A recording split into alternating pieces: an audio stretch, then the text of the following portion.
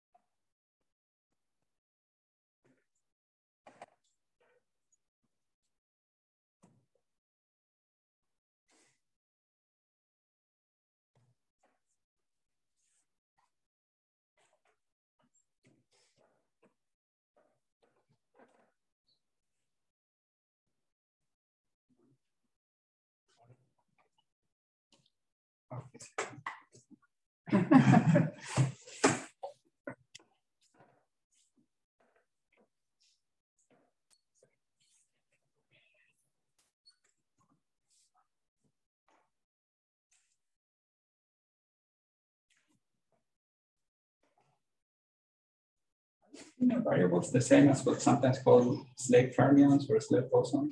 Yeah. I mean, I've heard the term. yeah, I mean, the word, so first of all, we stopped using that term. But that term was usually first in the context of Kondo lattice models, which I will get to soon. In this context, they tend to be called Schwinger bosons. Okay.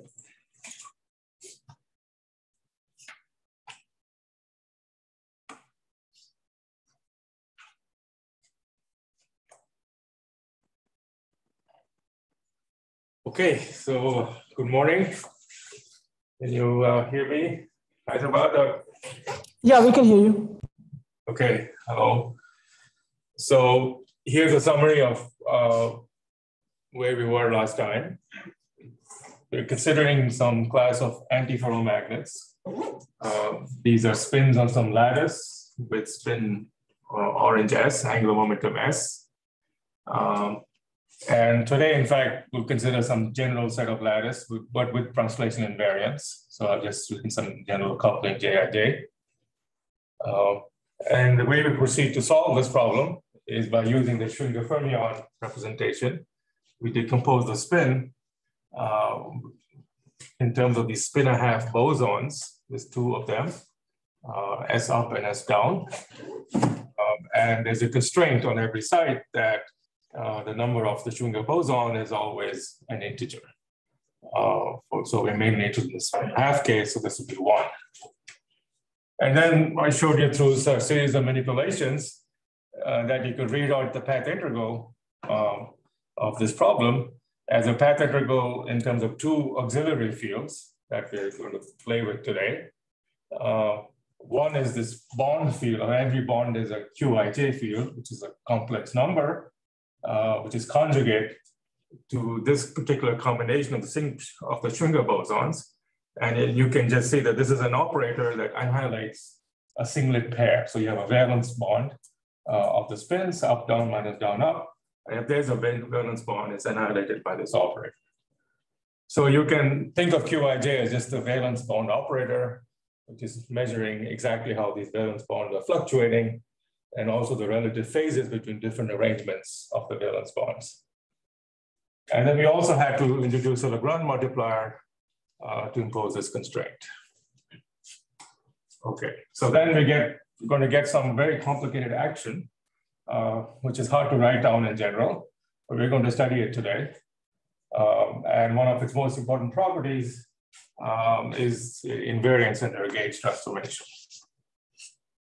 So the first thing we did was just to take this action and look for saddle points that were spatially uniform. And people have done that for many, many lattices. And so today we're going to focus on the triangular lattice. You can get some solution of the Q's, which we'll call Q bar and lambda bar. And then about the saddle point, if you look for the Hamiltonian for the original S bosons, then after a Bogly-Warp transformation, you got another boson gamma alpha, which was in eigenoperator of the Hamiltonian. And this gamma alpha created a bosonic excitation that had an energy gap and that carried spin 1/2. So this is in some sense already quite a exciting discovery here. You've got an excitation that carries spin 1/2. So it's a fractionalized excitation. And it's very surprising even though the spins here may be spin 1/2, even though this orange ends may be 1/2, we haven't yet met any other system which has an excitation which has spin 1/2 and also charge 0. So the electron, of course, is an excitation in a Fermi liquid that carries spin 1/2 and charge 1. But here we're finding kind of a violation of the usual spin statistics relation. So you have a half integer excitation, which has 0 charge. This doesn't carry any charge at all. We haven't even mentioned the charge of the electron. And that's surprising even for half integer spin antiferromagnets, because here this is measuring a difference in excitations, differences in spin. So we have the ground state. Now the ground state may have spin 0 or spin 1/2, depending on whether it's an even or odd number of spin 1/2s in the original Hamiltonian on the lattice. But the differences between energy levels is always an integer spin. So if you had an odd number of spins, the energy levels would have spin 1/2, 3/2, 5/2, and so on, all of them. So all excitations will have integer spin. And so surprisingly, we found an excitation that's half integer spin. So that's quite remarkable. And of course, the only way this can happen in any finite system is these are created in pairs. You can create pairs of them and separate them out to infinity. And so these, sometimes it's called spin charge separation. You've got a half integer spin with no charge. And spin waves in an antiferromagnet or spin waves in a ferromagnet all carry integer spin. So there's no problem getting integer spin with 0 charge. Paramagnons, all these objects have integer spin and no charge. But this is the first time we met an object that has half integer spin and no charge. And in this matter, we call this the spin-off. So that's the word I'm often going to use. There's also a connection to the toric code, where this is the analog of what we call the E particle. So this is a bosonic spin-off. All right. So that's already a nice story, but we now still have to do this path integral, which is what we're going to turn to today. Okay, any questions? Yeah. There's no claim that this is a superconductor as it stands, right? Oh, no, not at all. It would require doping or something. That's right. That's right. Yeah, if you dope this and you have motion of charge, then this particular pairing could combine with other. You also have to end up condensing something that carries charge, and the combination can lead to superconductivity. Yeah. I mean, and that in some sense is, in broad terms, Anderson's original idea that the singlet bonds in a liquid like this would turn into Cooper pairs once you allow them to actually move around and carry charge.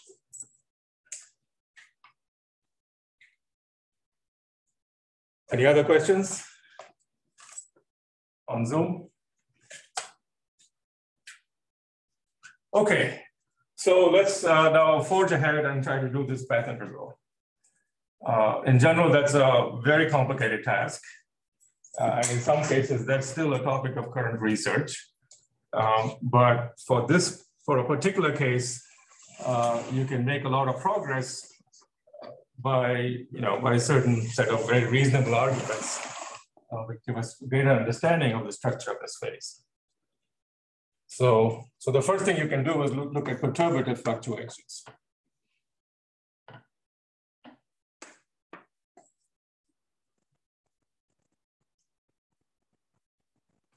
So this means you take a Q from Q bar and you change it a little bit. And you take lambda from lambda bar and you change it a little bit.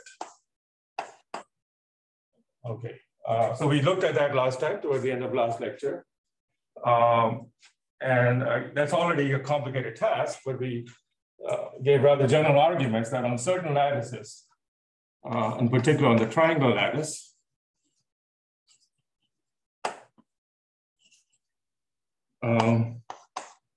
these fluctuations are also gapped. So they don't give you any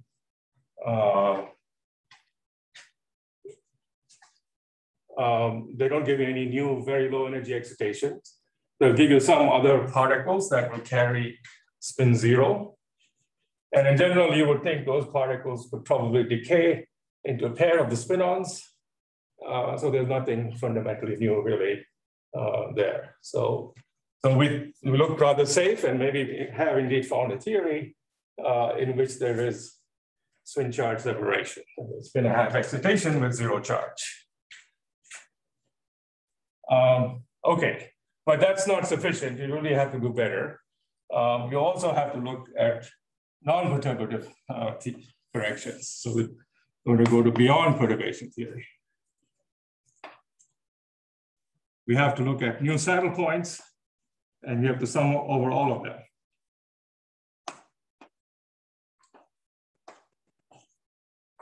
And we have to make sure that that summation doesn't lead to any fundamental instability. In fact, so that's the task we're going to embark on today. And we'll find that's indeed the case, that this thing looks to be non-perturbatively stable. And one of the outputs of that we'll also discover when it does become unstable. So eventually, there'll be a phase transition to another phase of matter where these fractionalized excitation, the spin-ons, get confined. So we'll have a deconfinement to confinement transition. And the confining phase will then, in some sense, be a boring phase because it will not have any half-integer spin excitations. So we want to describe that too, and see if there's any general constraints and then what happens to this phase that we're discovering here. Okay, so the first step there is to look for new saddle points. Sorry. Yes. Did you have motivation for selecting this particular saddle point? Was it just spatial uniformity or? Well, yeah, I mean, I think, yeah, you could certainly look for non-uniform saddle points. They generally will have higher energy, right? But we're going to pick out a particular set of spatially non-uniform saddle points soon, because as you'll see, they have the potential in them to eventually destroy this particular saddle point, this particular phase. But there'll be a finite range of couplings when we don't, and that's something we can argue pretty strongly. Okay, so to understand the structure of other saddle points, in fact, the simplest place they first appear is on a torus. So take the system and put it on a torus. Okay. Here's a torus, a very big torus. And so it has circumferences, which I'm going to call L. That's the length of the circumference of a torus. Really, I should draw it in a plane. It's a plane here, and I'm identifying these boundary conditions. So this edge is the same as that edge, this edge is the same as that edge. And we put, solve the equations in this plane with periodic boundary conditions. That's really all we're doing. Okay, so we found in the infinite plane that the lowest energy saddle point was Q equals Q bar, with some orientation of the arrows on a given triangle and so on. Now we just take that solution and put it on a torus. And now my claim is that there is another saddle point, which has almost, in fact, 3 other saddle points have almost exactly the same energy. To see that, let's first write down schematically of the structure of S. And I won't even ignore, I will ignore lambda for now. So S of Q, has various terms, but the kind of terms you're going to need, well, first of all, there could be some potential, which depends on the Q on a given length.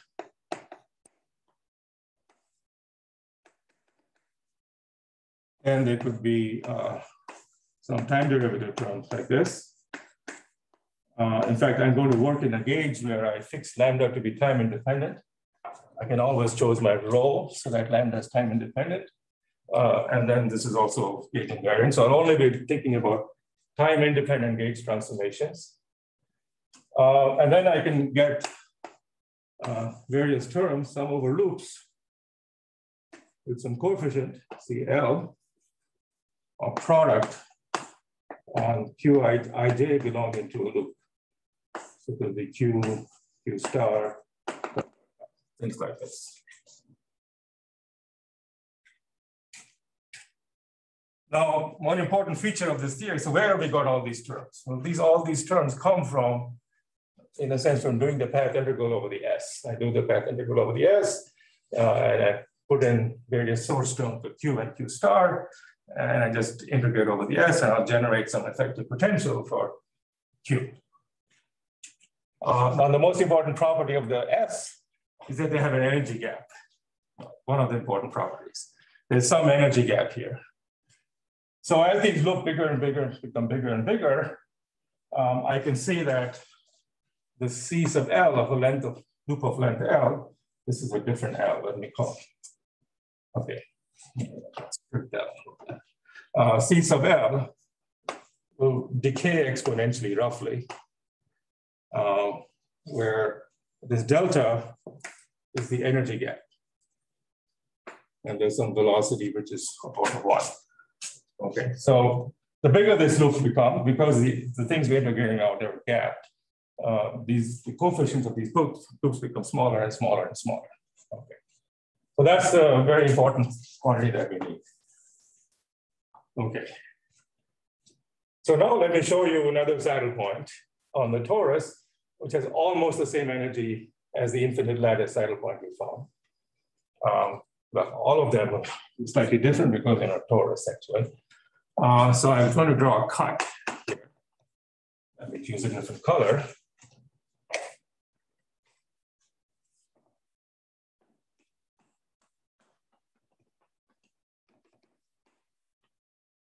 Okay, so this is some cut through the lattice. I mean, there's actually a triangle lattice here. Here, let me blow it up.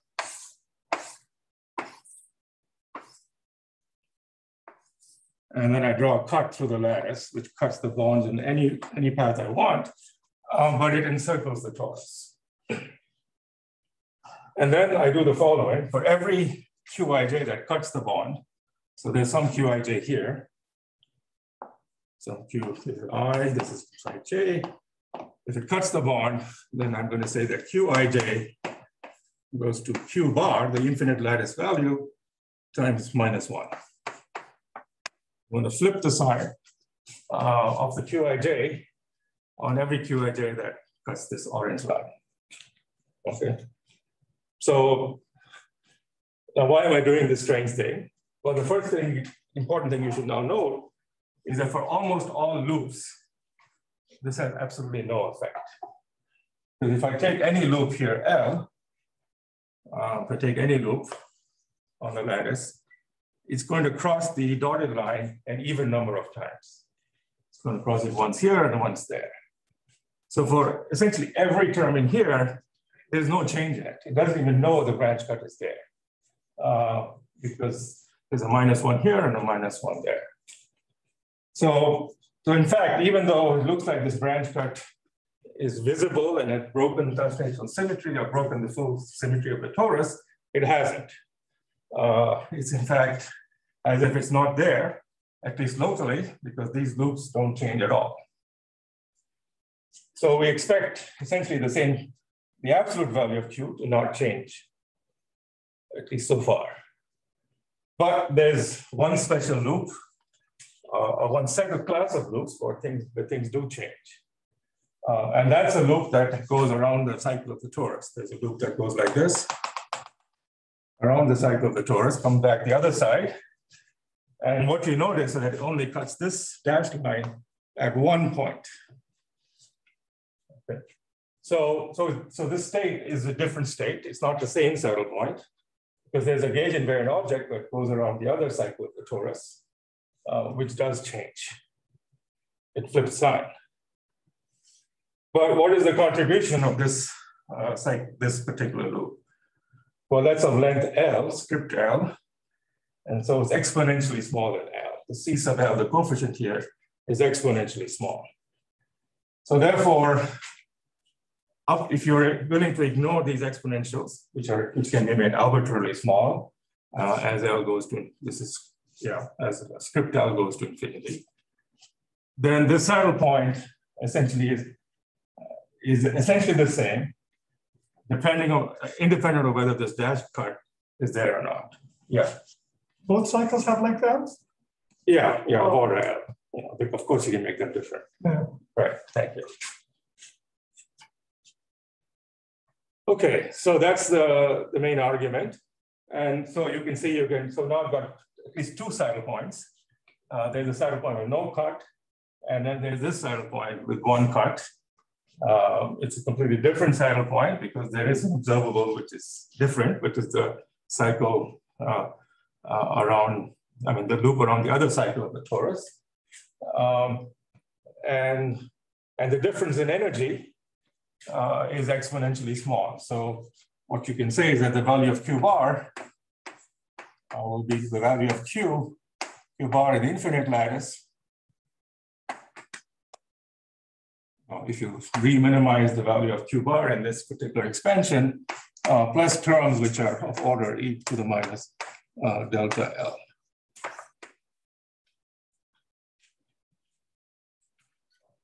So we found another, essentially a ground state, apart from an exponentially small term, which will generically appear in this type of saddle point. And of course, you can put the cut on the other cycle of the torus. You can reverse the role of these two cycles. You can put the cut on the other side and take this Wilson loop, as it's called, on this side.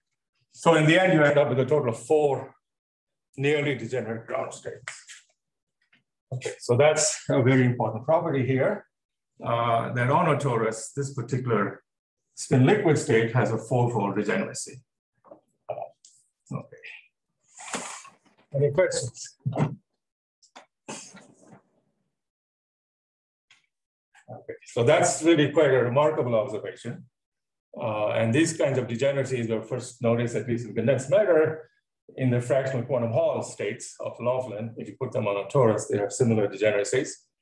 Not the same numbers, but now they're appearing here in this simple spin model in the zero magnetic field with time reversal symmetry.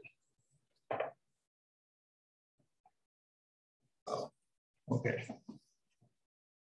Questions?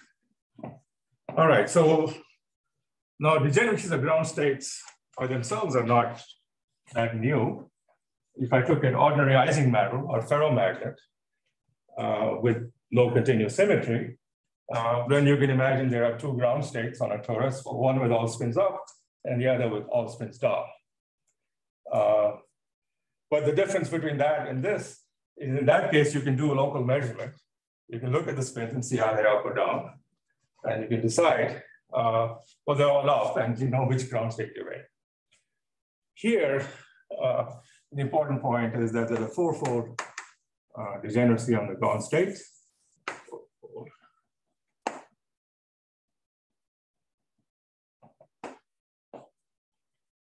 On the torus, and you require non-local measurements, very specific non-local measurements to distinguish them.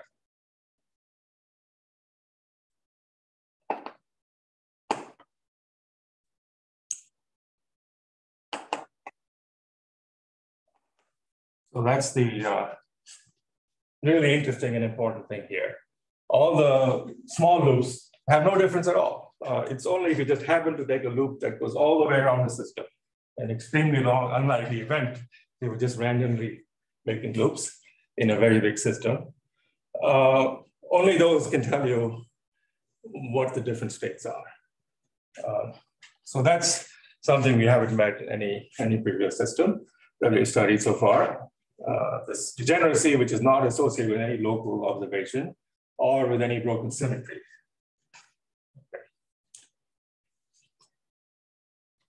The true ground state's going to be symmetric superposition of the 4 states. Yeah, so in general, what would happen would be something very complicated is there'll be 4 states and there'll be some linear combination of the simple states I've shown here.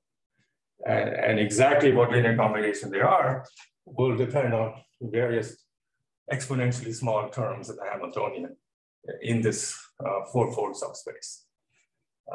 So we are going to see a little bit of that when we get to the Gates theory. We send the size of the torus to infinity, then Yeah.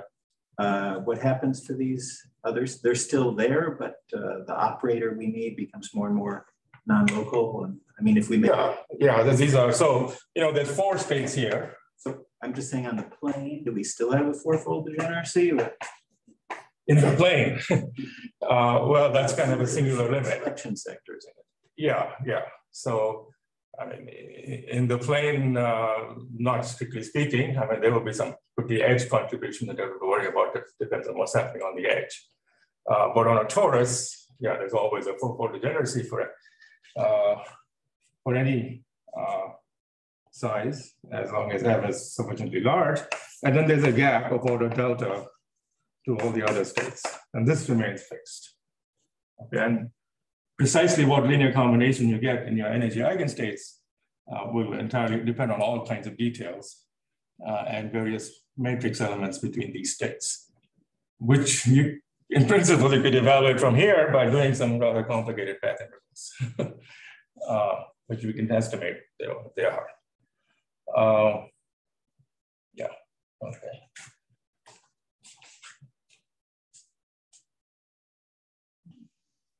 I was going to say something else. All right, forgot. Any other questions? All right. Right, so there's these non-local 4-fold degenerate states. Oh yeah, I was just going to mention, of course, but the idea of quantum error correction and topologically protected quantum computing is that you manipulate the phases with precisely what these states are by manipulating and creating them in some linear combination. And what you're then assured of is that that particular linear combination that you happen to create of these 4 states is stable to all local perturbations, because all local perturbation act in the same way to all 4 states. So it's like a unit matrix in that subspace. So all the noise is just a unit matrix. Okay. Of course, these 4 are not enough for complete quantum computation. You need non-abelian states and so on, which people are trying to make. Subir, how do you explicitly construct these states? How do I? Why don't we wait to answer that, because it's rather complicated to state all this in this particular language. I'm going to simplify life for us and write down a simple Gates theory, Z2 Gates theory, and then we can see how we construct them in that much more easier way. Okay, thank you. Okay, so the existence of these 4 states and the existence of this invisible cut now should give us an idea of how to create another saddle point in the infinite lattice. So we're considering an infinite lattice now. And this will be a saddle point with higher energy. But what it's going to give us is another particle. In addition to the spin-ons, there will be another particle we're going to find. So what we do is we take an infinite lattice, and we take this cut,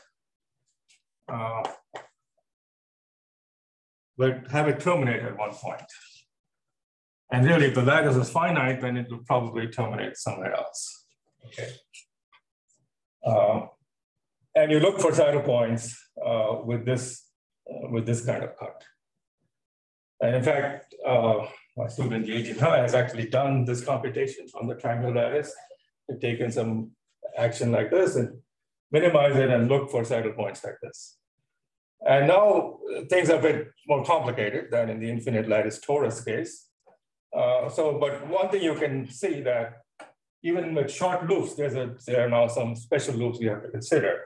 If I take a loop like this, there's no change whatsoever in the energy for all these loops here. But there are a small set of loops for which there is a change. And then those are loops that go around the end of this thing, okay? So what you're going to find is that your Q bar of Ij, and let me call it Q bar M, M meaning, I'll call this point M, this is going to be a particle of the M particle. So Q bar Ij in the presence of an end will be equal to, approximately equal to Q bar that we found, infinite lattice, far from M. But it's not going to be equal to this. It's going to be different, take some set of values that you have to figure out on a computer. But anyway, it's not going to be equal to this. Oh, sorry, that's not exactly right. Or not exactly equal. And -1 to the number of cuts, whether it cuts this line or not, a given Qij. If it cuts it, it's 1, and if it doesn't cut it, it's 0. So there's a change in the phase factor. But it's not equal to this, so this is close to M. Far from M, excuse me.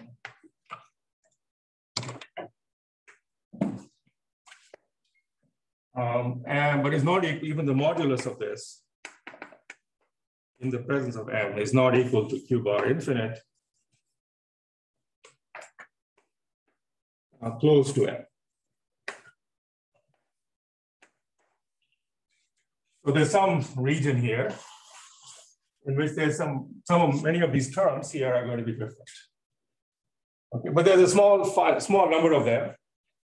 And since these couplings decay exponentially as you make those bigger and bigger, you can add over all of them, you'll get some finite energy. So this particular region will have a finite energy cost.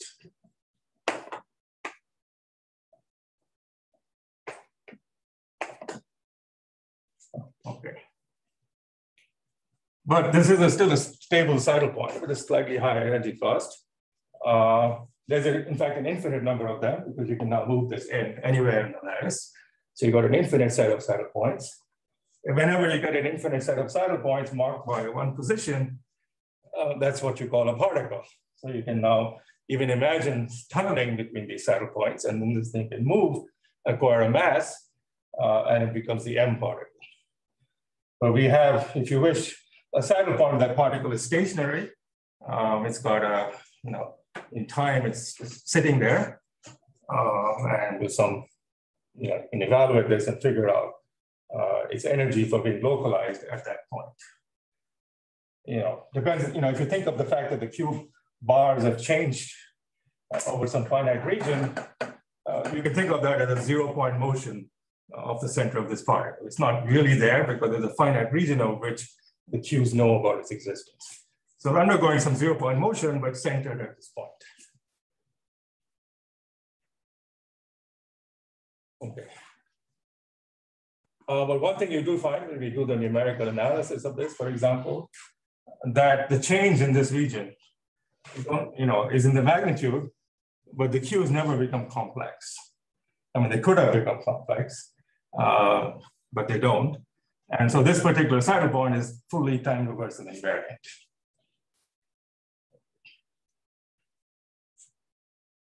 So now I'm going to make a few statements that some of you may find a bit mysterious. So these have to do with the connection of this particular description to the field theory of a U1 gauge field coupled to a charge 2 Higgs field.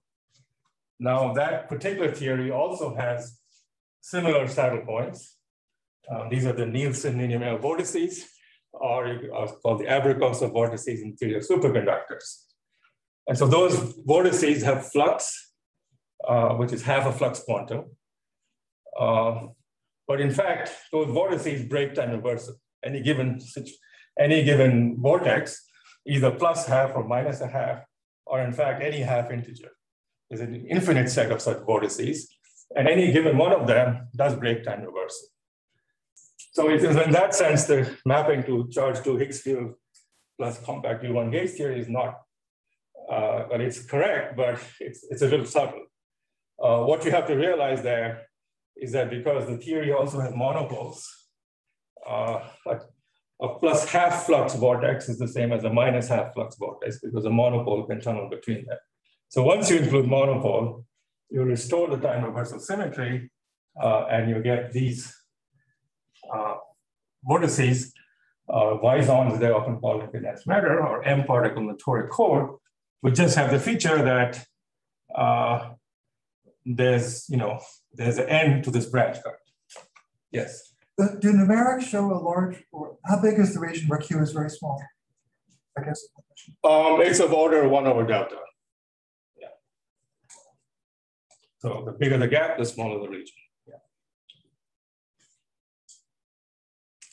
Okay, so for now, let's just consider this particle to be stationary. We're going to talk about how this particle moves next. It also has some very subtle features in its motion. But let's imagine you created one of these particles by a very clever experiment, and we're going to look at it. So one way we can look at it is by using the S particles. So we come in and do a different experiment, and we create an S particle somewhere far away. We create an S particle here. And we're going to take the S particle very slowly by trap it in some very gentle potential, and we very slowly move that around in a big loop, like this. Okay, so I'm sitting way out here, and my experimentalist friend gives me 2 samples,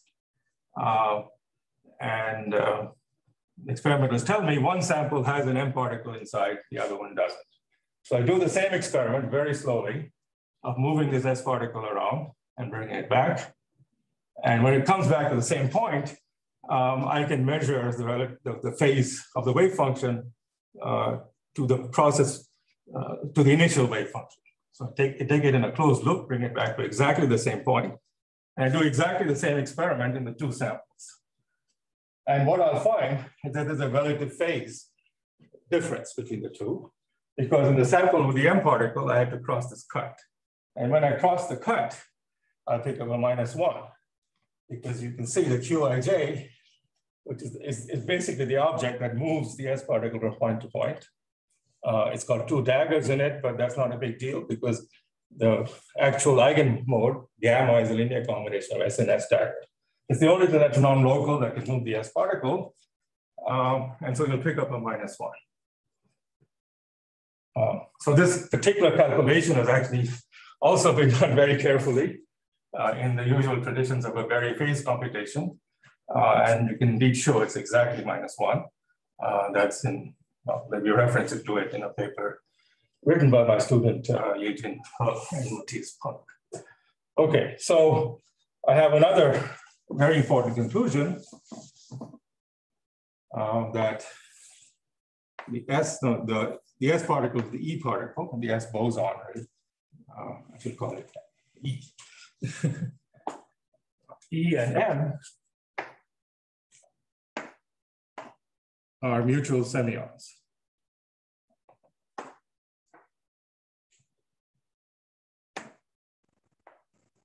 Okay, well, at least if I have a stationary M, then I can move an E around it and I pick up a -1. And of course, here it doesn't matter whether I move clockwise or anti-clockwise, it's -1 and -1.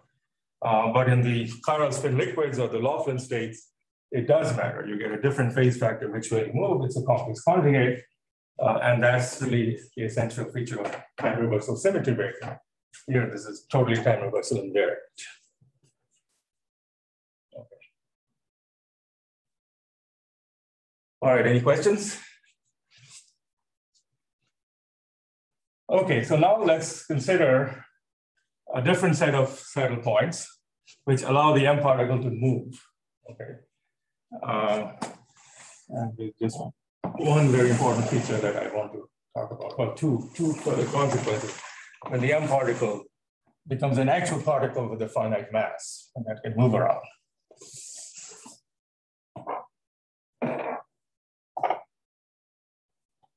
So for things to move, you have to consider time-dependent saddle points. Sometimes they're called instantons. But don't worry, I won't actually do any complicated instanton calculation. We can deduce everything we need to know and various orders of magnitude just by drawing a few pictures. Okay. But just to introduce what an instanton is, suppose I have the quantum mechanics of some particle, h is p squared over 2m, plus some potential v of x. Of course, I know how to solve this using usual quantum mechanics and Schrödinger's equation. But if I try to do this in path integrals, I can write this as a path integral of dx of exponential in imaginary time. Oh, 1/2 dx d tau squared plus v of x.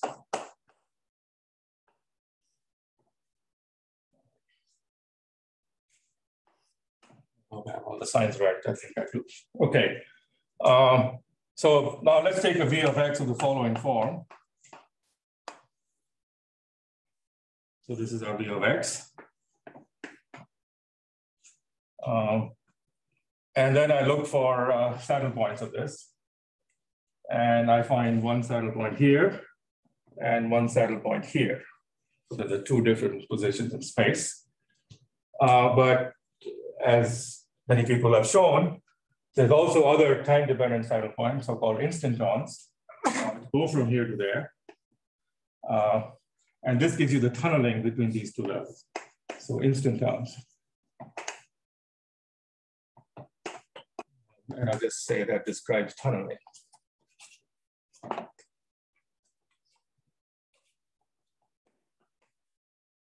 So we know quantum mechanically, there's when you have such a potential, there'll be two states.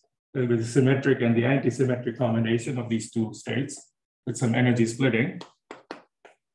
And this energy splitting is given by this instanton, the tunneling from here to there. So there's some very nice lecture notes by Sidney Colvin and many others, other books, where you can look up exactly how this is done. Since I'm not going to actually do such a calculation, this is really roughly all I need to know. Okay, so now I can do the similar thing here for the M particle. So I have my lattice. I want to draw a careful lattice. And if I look for instanton solutions, I will find solutions. That's just an assertion. I don't think anybody's actually checked this, where this object is hopping from point to point.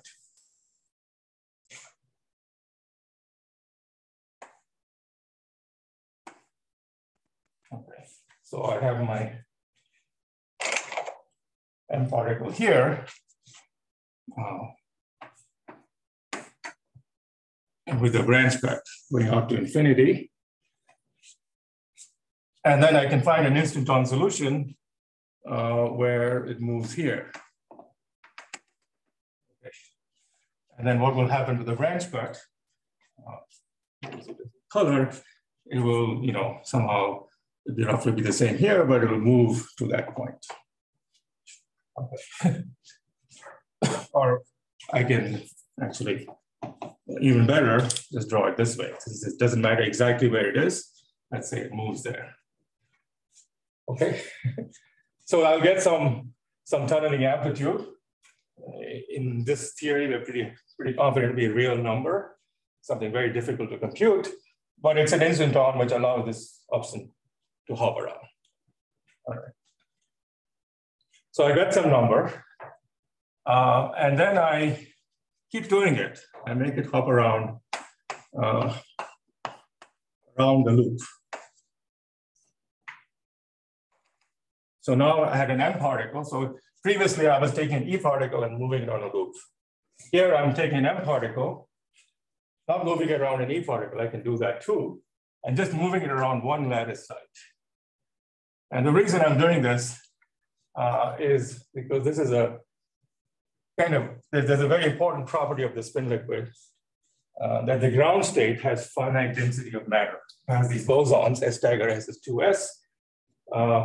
And that finite density of matter does make a difference to the structure of the gauge fluctuations. So here, let's ask what happens when I move this particle back in a closed loop. All right. So when I come back, I started, let's say I started here, and then I come back here. Now the final state physically is the same as the state I started with. So it's exactly what you would do to compute a Berry phase. Whenever you compute a Berry phase, you take something in a closed loop in parameter space. So we have some parameter space, and we've taken, which we localize this M particle, and I move it in a closed loop. And I come back to where I started. The cut still goes around that. Sorry? But the cut still goes around that side. Right, so, but in terms of gauge invariant objects, this is the same state. But the picture is not the same. So I have to do a gauge transformation to bring it back to the original gauge. Okay, so what is the gauge transformation that got rid of the accident? Well, it's very simple. What I have to do is take all of these Qij and flip their sign. Okay, on the accident. But another way to say what is that gauge transformation is if I take the S particle over here, which is sitting in the ground state, you take S goes to minus S on that side. This is the S alpha. I flip S alpha, I do a gauge transformation where S alpha goes to minus S alpha. Then if you look back to the gauge transformation, all these Q's will flip side, and then this will be gone. Okay. All right, but the ground state has exactly 2 S bosons on each side. So this tells me that this process, so the motion of M around a lattice site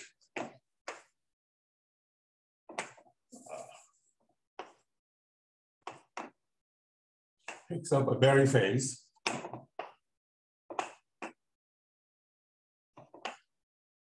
I should get it back to sort in a bigger space. So important. Motion around the lattice site.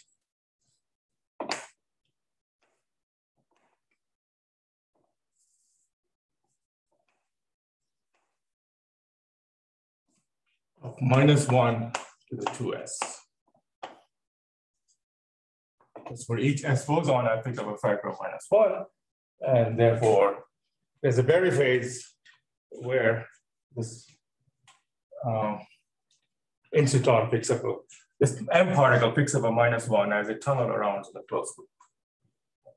Sorry, I'm honestly confused, but the position of the original branch cut is somewhat arbitrary, right? Yes. So why can't you rotate the branch cut as well? Why you rotate M? So, no, so when you do a Berry phase calculation, there's a certain gauge ambiguity in the Berry phase because the phase of the wave function is not well defined. So when Berry phase, to unambiguously define a gauge in Berry phase, you make a closed loop in parameter space where the Hamiltonian comes back to itself and is in the same gauge. And then there's a gauge invariant factor left over, which is the phase you picked up in that path. So as you go this loop, when you come back, the Hamiltonian has come back to itself up to a gauge transformation. So you have to do the gauge transformation to compute the gauge invariant contribution of Berry phase. No, this I understand. I guess I was asking, like, why every time that you hop around this M, why are you just slightly modifying your branch cut rather than, for example, just rotating it so that at the end it comes back to the original one right away? You can do that if you wanted, but it will still be true. Still be true. You'll be forced to do a gauge transformation on every site you circulate. In fact, in general, if you go around some big loop, you'll pick up a -1 to the number of sites times 2s that you enclose. I'm going to put this all in much more familiar terms for field theory and quantum field theory in a little while, maybe not today, but definitely by next lecture. But if you want, looking ahead, what we'll see is that this is described by an Ising-Gauge theory, and this M particle is just a pi flux in the Ising-Gauge theory. And the S particles have charge 1, Z2 charge 1, And so when you move a pi flux around the charge 1, you pick up a factor of -1, basically. All right. But this is, turns out to be really crucial. These phase factors that are given by background density of matter for all these constraints that we've been talking about, like, half integer systems, you cannot have a trivial Mott insulator, the Luttinger theorem for Fermi surfaces. These are all in the same family of constraints, and this is in fact the simplest one of them. And you can see just by a few pictures, you can derive it. Is it similar to the one the phase factor you derived before when an S goes around an M? Except No. that No, this has to do with symmetry, that's the number conservation of the S bosons on each side. The other one was purely topology. I will rephrase this in terms of translational properties of Wilson lines and 't Hooft lines in a Z2 Gates theory, how they transform under translations. So it's very much associated with translations and U1 symmetry charge in this case. But you can also define it in the Z2 gate theory in a simpler way. Whereas the other one, this is purely nothing to do with symmetry whatsoever. This phase factor will be present in any system, any Z2 gate theory, any toric code. This doesn't exist in a toric code. You can't even define what S is in a toric code. Okay, I see some puzzled faces. Just wait a little bit. I think this will become clearer. So, any questions online?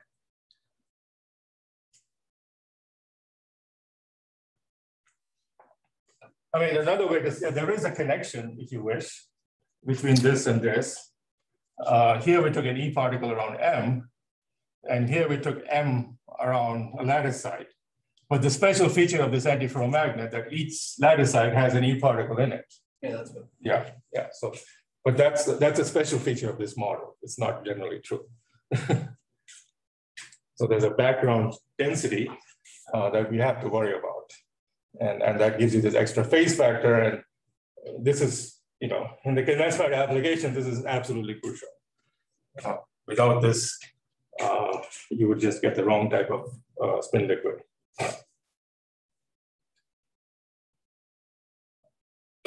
All right. Okay, I'm almost done with this. So finally, another E particle moving around the M. And this phase factor, the M particle picks up around the lattice site, and the M particle moving around, I can also form the epsilon particle. So, which is the final thing I need to do to complete this description.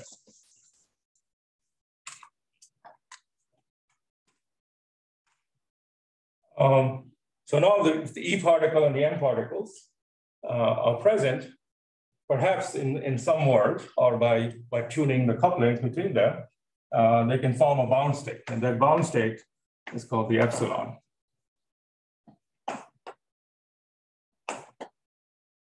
E and M.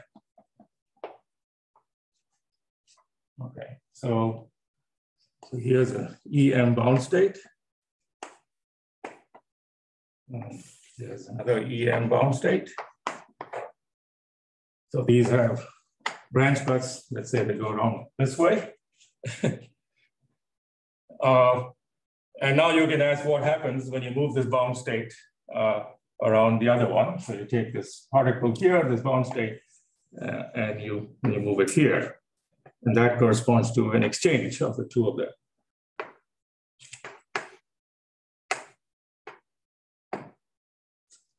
Okay, so as you're moving this, sitting here, it's got this branch cut going out. And that branch cut is going to cross the E somewhere. And so this tells us that you're going to pick up a -1 as you move halfway around. Okay, so -1, this process leads to a -1, and that implies the epsilon is a fermion.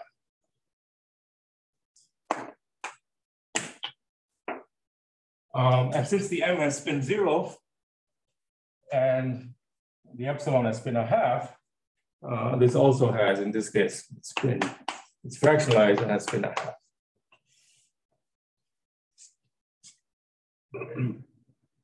So I started with theory with just ordinary spins, and I wrote it in terms of these Schrödinger bosons.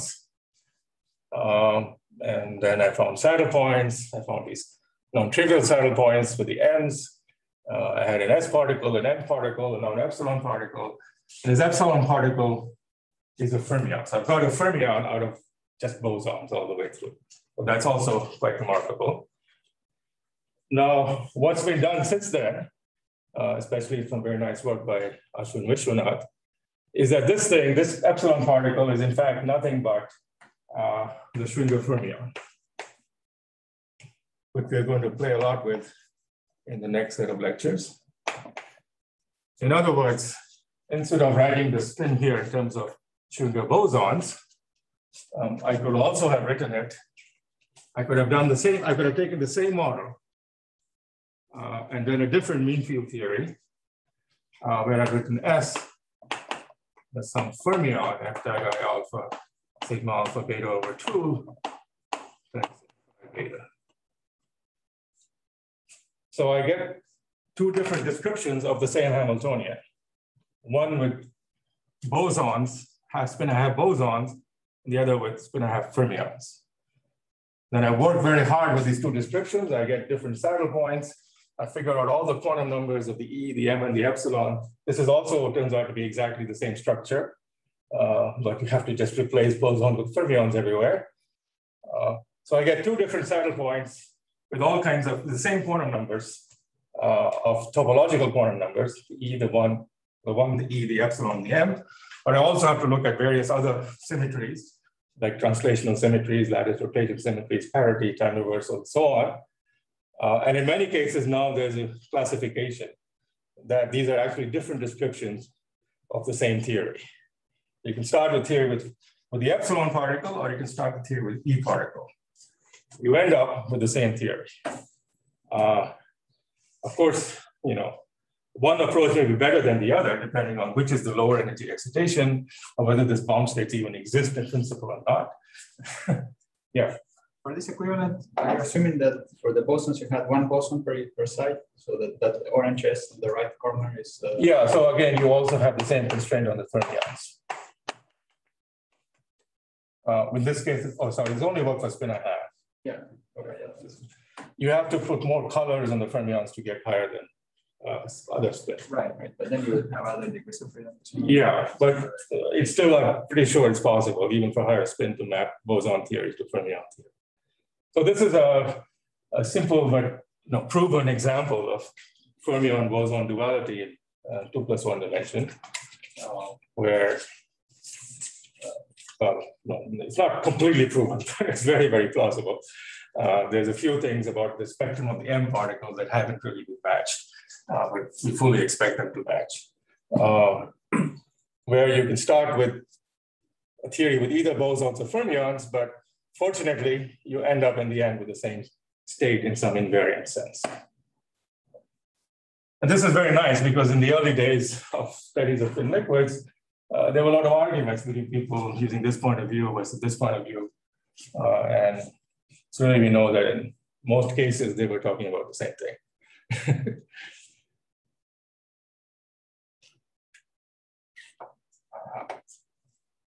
All right.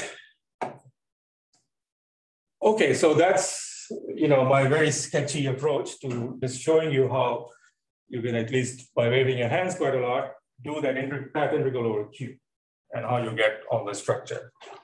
But I want to do a little better. Now, of course, that path integral is really complicated. So we're going to have to simplify life a little bit and write down some simpler model, which we hope will capture all of the same physics. And there's a lot of evidence that it does. And the purpose of doing this a bit better is all we have shown here is the stability of this Z2 spin liquid. It seems to be nothing dramatic going on. You've got some new particles around, but nothing has really destabilized the ground state.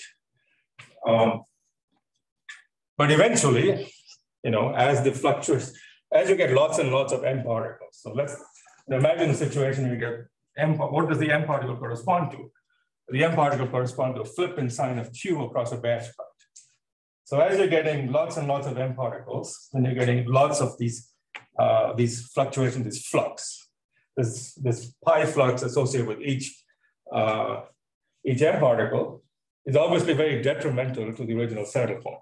So eventually, when the density of quantum fluctuations of M particles become very large, you can imagine that there is a transition to where the flux is not well defined.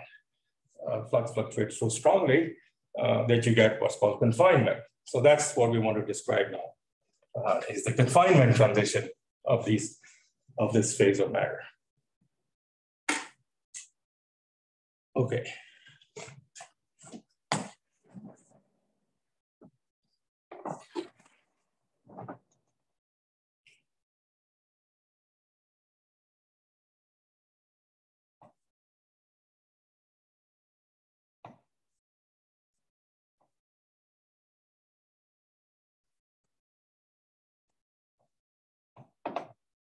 All right, so we have this path intervals of Q's and lambdas to do.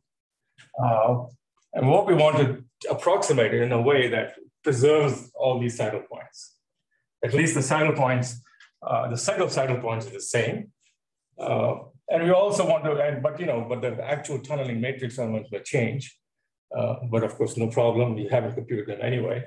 We want to preserve the set of saddle points. And we also want to preserve this property, that every time an M particle moves around side, it picks up a Berry phase of -1 to the 2s. Okay, so we want to write down some simplest theory which have these features, the same set of saddle point and the same Berry phase. And we're going to imagine that the E and the epsilon particles really high energy. Those we don't worry about, they're gapped. But the M we want to worry about because it's only the M that destabilizes the original saddle point. Yeah, right. Introducing all these fluxes that weren't there to begin with. Okay. So the approximation we're going to make is we're going to replace each Qij by a new variable, which I'll call sigma Zij, which will be ±1.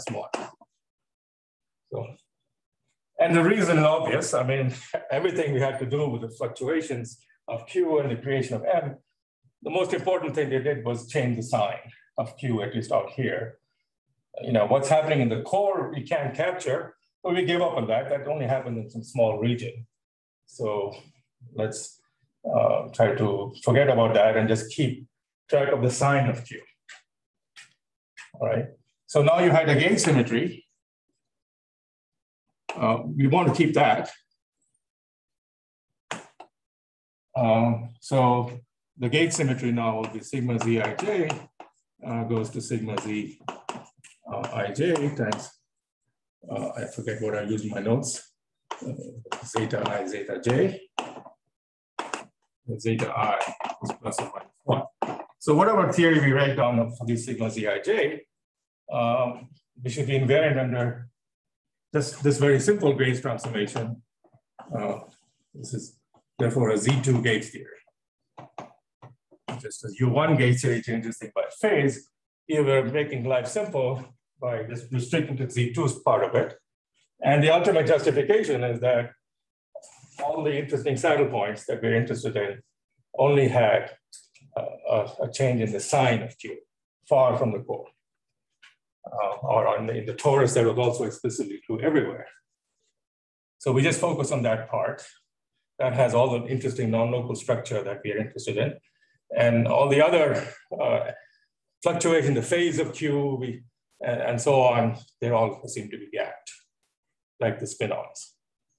Sorry, can you repeat again? Like this gauge transformation, you're imposing it, you're deriving it from the Q? We're going to write down some action for sigma Z now, or in fact, a Hamiltonian.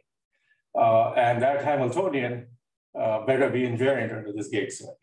But why specifically this gauge symmetry? Is that the start? Well, it's once we restrict Q to be real and just equal to ±1, then the original gauge transformation, which is Qij, went to Qij e to the minus I rho I plus rho j. So there's still some life left in this because rho I can be 0 or pi. So just as I restricted Q to be real, then I'm forced to restrict rho I to be 0 or pi. You're squeezing it on everything on the real axis. Yes, so this zeta I is just e to the I rho I. And all the others Q's we assume we to get. But we have to keep track of the Z2 part because that's what appears as a flux in the Vizon. Okay. Then what about, so there's the sigma Z, but what about some actual quantum mechanics? Things are going to fluctuate. Let me delete this here.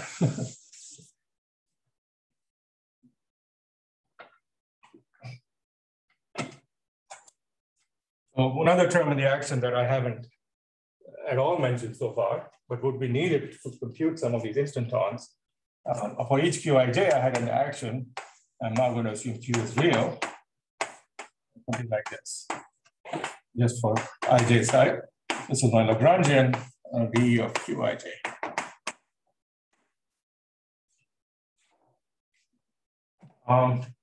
So this particular action, has we assume the magnitude of Q takes two possible values. So we rescale the Q so that this is Q equals +1 and this is Q equals -1.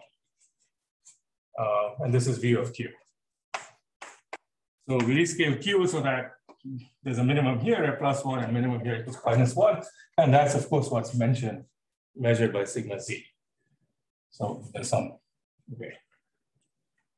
I have these two possible states I have to keep track of. But what I just told you earlier, there's also a tunneling between these two. So there's a tunneling operator that can take you from here to here. And that instanton, the effect of that, you compute from this kinetic energy term. So there'll be some splitting.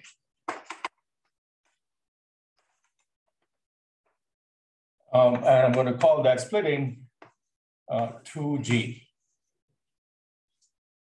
Okay, so the only thing I want to keep track of again is the fact that this sigma Z can flip back and forth. And if I just had one bond, it'll cost me energy 2G. All right. Okay, so now we're almost ready to write down our rather drastic approximation to the original path integral over the Q. So we're going to say that there's a theory here, H equals, well, so we want a potential energy term. So we already had a potential energy term, which is product of Q around closed loops. So we just take the simplest closed loop. And I'm going to put things on the square lattice now, but you can put it on any lattice. So it's minus K. And product, let's say on L belonging to a square, because I'm on a square lattice of sigma Z L. So this is just product of Q and Q star that I had before, and I replace Q by ±1 and just keep the very simplest loop. Not all of them, just a simple one, and there it is, okay. And then I have this thing fluctuating back and forth. That's going to give me some quantum mechanics with split. This is with energy G. So that'll be minus G on every link of the lattice. And I'll put a sigma X operator with someone else. So that's my Z2 gates theory, which I claim has almost all of the features in terms of the structure of its saddle points and the tunneling between the saddle points as the Q lambda path integral. It's simplified a great deal. This is the main simplification we made. This is really the only quantum tunneling process you're accounting for. Nevertheless, you'll find this is sufficient. Now this Hamiltonian is sufficient to even make the Vizons move around. And in this particular Hamiltonian, you can even compute the energy and the mass of the Vizon and everything in certain perturbation theory. X gauge invariant? Yes, so sigma X is gauge invariant object, yes. So I've chosen a gauge. So this thing Yeah, this is only invariant under time-independent gauge transformation. So I picked a gauge where I've fixed everything in time. And so you just rotate this qubit by 180 degrees about the x-axis. So that's the gauge transformation that leaves sigma x in there. So if this is z and this is x, you perform an SU2 rotation where this goes to minus z. So you rotate by 90 degrees about this axis. Nothing happens to x. So sigma x is invariant. So there is a unitary transformation. This is a unitary transformation. So let me write it up here. Sigma x on ij goes to sigma x.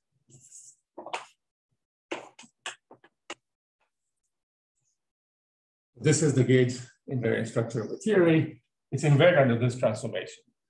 And this is unitary because you can perform a rotation of 180 degrees about the x-axis. And sigma z will go to minus sigma z, but sigma x won't change. Sigma y will change, but there's no sigma y in the Hamiltonian. Excuse me, sir. Yes. So we are ignoring the lambda terms because it won't be what you say, not it's gauge invariant, but it would be a constant like term. Yes, I've chosen a gauge where I don't worry about lambda, but that's actually a very important point. I'm now going to worry a little bit about lambda because it was the fluctuations of lambda when you perform them exactly that gave you this constraint of S dagger S equals 2S. And that gave us this, this constraint here that the motion of M around the lattice side picks up a derivation of -1 to the 2S. Okay, so I'm just going to give you state a condition, and maybe certainly next time we'll actually do a computation and verify this. Okay, so now let me just give you a condition. So this particular Hamiltonian has what we call as a Z2 gauge symmetry. Another way to say that is got an infinite number of conservation laws. There's an infinite number of operators that commute with the Hamiltonian. These are the gauge charges, or this is something called Gauss's law in electrodynamics. So the analog of Gauss's law is the following statement. So for each lattice site, there's a site I here. Notice these qubits or the sigma z variables are sitting on the links. So sigma here, sigma here, sigma here, sigma here. So these are sitting on the links. So for each lattice site I define the following operator. This product on L belonging to I, meaning that L ends on I, of sigma xi, sigma xl.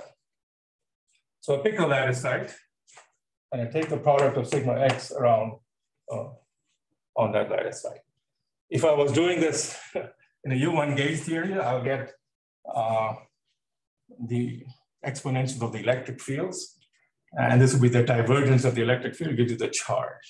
So this is the gauge charge, which is this sigma x, measure the Z2 gauge charge. Okay, so now this operator commutes with this Hamiltonian. Again, very easy to check.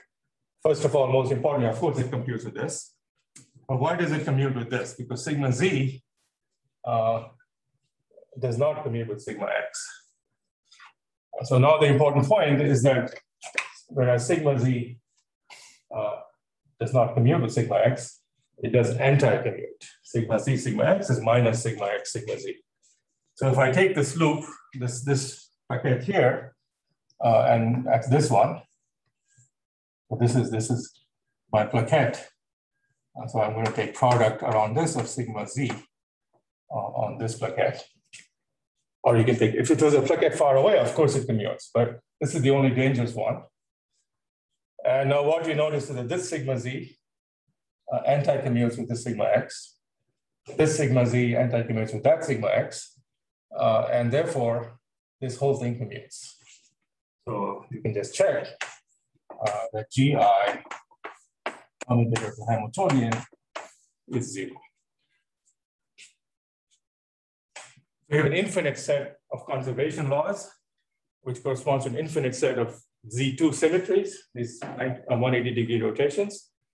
And that's what we call a gauge symmetry. So there's a Z2 gauge symmetry. These are the symmetry transformations. And they lead to an operator that's generated by this G, which commutes with the Hamiltonian. This only works on the square lattice? No, it works on any lattice. Yeah, everything I'm going to say will work on any lattice. Because if you had a triangle plaquette, then you'd have 3 minus sides, right? It doesn't matter as long as the, if it's a closed loop, it's going to go through this any lattice side an even number of times. You only care about these two points. In the original theory, I had only even numbered loops, but this I could even put it on a triangle with odd number of loops, it still work. Yeah, take it on any lattice. As long as, because a closed loop, it's a closed loop here, it is always an even number of links ending at every point on the loop, even though the total number of links may be odd.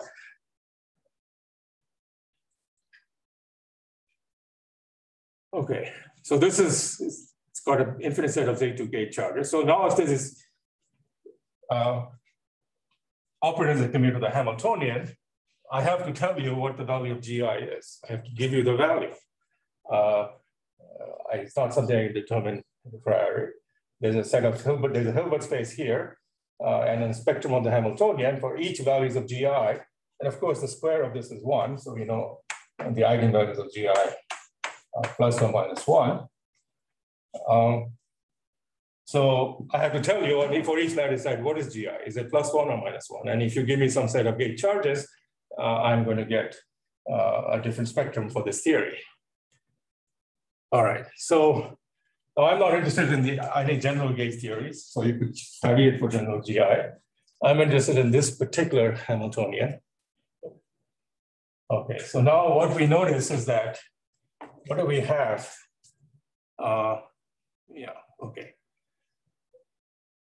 It's not obvious yet. I will show it eventually. So we have exactly 2 S gauge charges, electric charges on each lattice side. There are no electric charges on the Hamiltonian yet. Maybe that should be the next step. But let me just state the claim. So the claim is that GI on every side for the antiferromagnet must equal minus 1 to the 2s.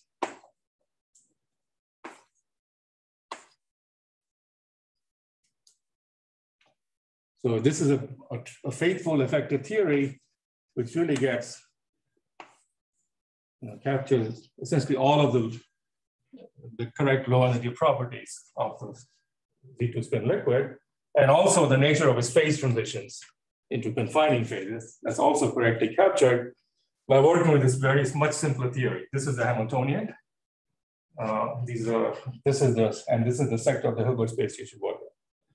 It should be exactly, for half integer s, it should be exactly 1 Z2 gauge charge in the background.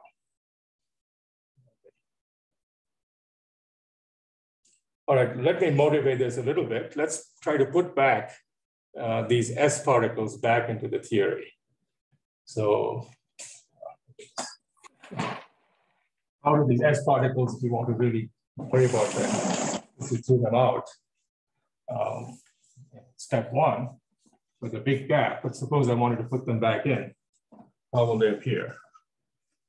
Well, we already know how they appear in the original theory. The Hamiltonian for the S particles was Qij star, over all bonds of epsilon alpha beta, Si alpha, Sj beta. So what all we have to do is just replace this Qij by sigma Zij. Here we have it. And you also see from here that the S particles, Si alpha, under a gauge transformation, go to zeta I times Si alpha. So this kind of field that has only one zeta transformation is called an electric charge. So the S particles carry an electric charge of zeta I.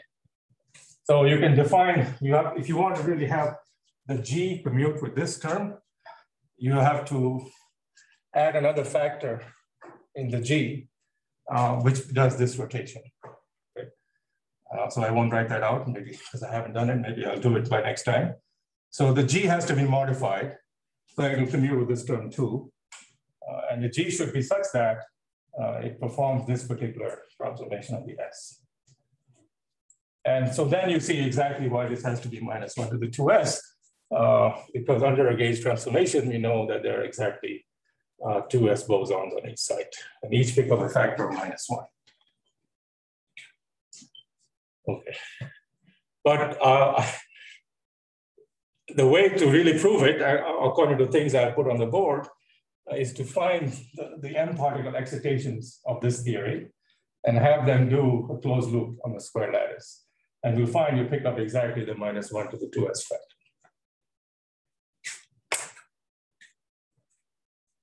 Okay, I think this is a good point to pause. I won't go over today. We ended a bit early, or open it up for any questions.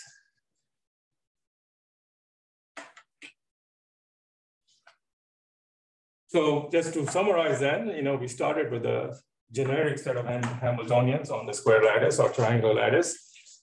And under assumptions on the structure of certain saddle points, we've argued that provided the spin-on gap is large, that's really the main expansion parameter here, there is a very interesting ground state with fourfold degeneracy.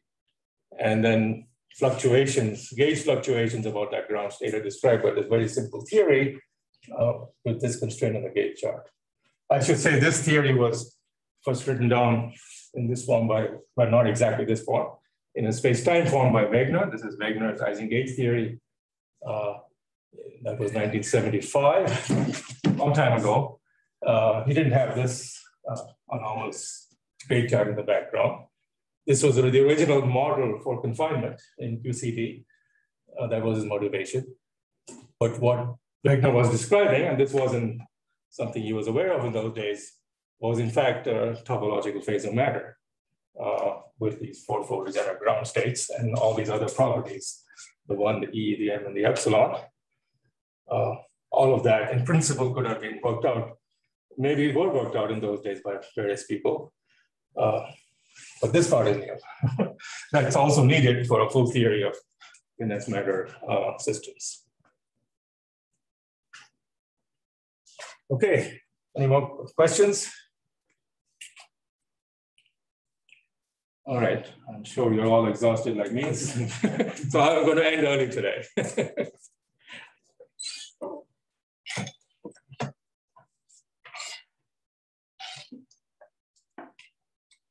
I was wondering if this minus 1, Yeah. if we could get it in Tori code by changing the sign of one term and Hamiltonian. You have to put electric charges in the Tori. Well, the Tori code does have, it does have electric charges. It's in a certain gauge with electric charges. But you have to put a background gauge charge in the Tori code, basically. Well, I thought you'd accomplish it if you. Could they have had a term in Hamiltonian, which was the Gaussian operator? Yes. With a plus sign. Yes. But if you put the same term with a minus sign, then the low energy states would have. Yeah, it may well be. I mean, the Tori code has no dispersion, so it's not, the M particle are totally stationary, which is not the case in this particular case. So.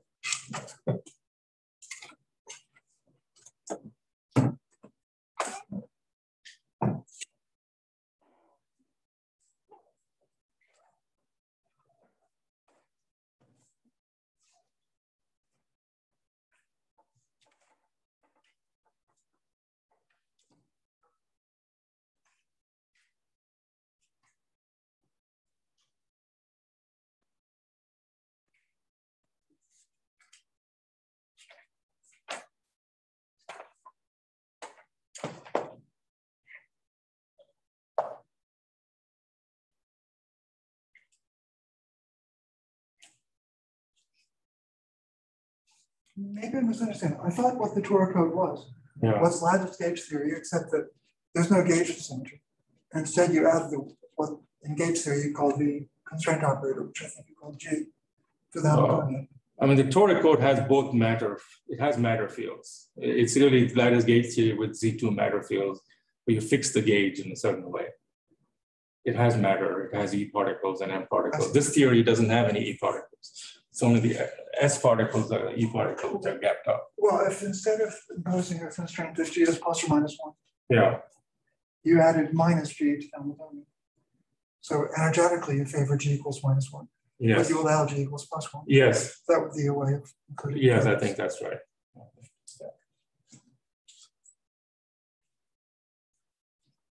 Thanks for the lecture. It's really interesting. Thank you.